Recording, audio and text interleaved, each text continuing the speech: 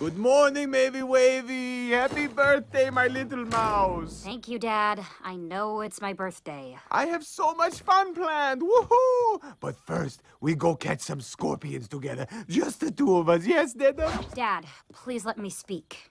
There's something we have to talk about. You want to go out into the world. You can. Aha! I knew you were gonna say that. But Dad, you gave me your word, and you know that I know that a Dracula's word is sacred, that our trust is the core of our... Wait, what? I said you can go. You're just playing with me. No. You're old enough to drive a hearse now. You're old enough to make your own choices. You can go. Holy rabies! Holy rabies!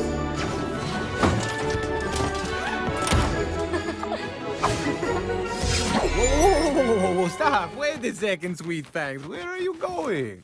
Oh, well, I'm going to paradise, and this is just some stuff that I thought I would need. Paradise? Yeah, you know.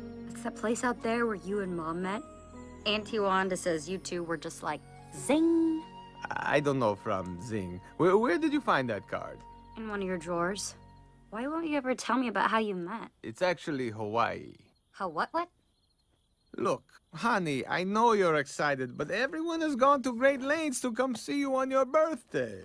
I know. They always do. Aren't I getting a little old for these parties? I love them, but I really want to see new things. Maybe meet somebody my age. Come on. No, don't do that. Don't give me the pouty bat face. Timon, are you crying? I'm fine. I just have something in my eye. Here, blow. Here, Pumbaa. Gee, thanks. Okay, I'm better.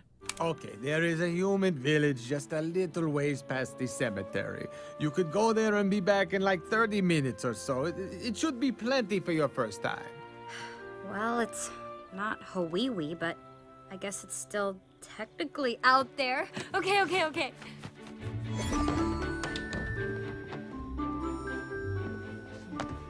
Thanks for trusting me. Of course, my little one. I gave you my word.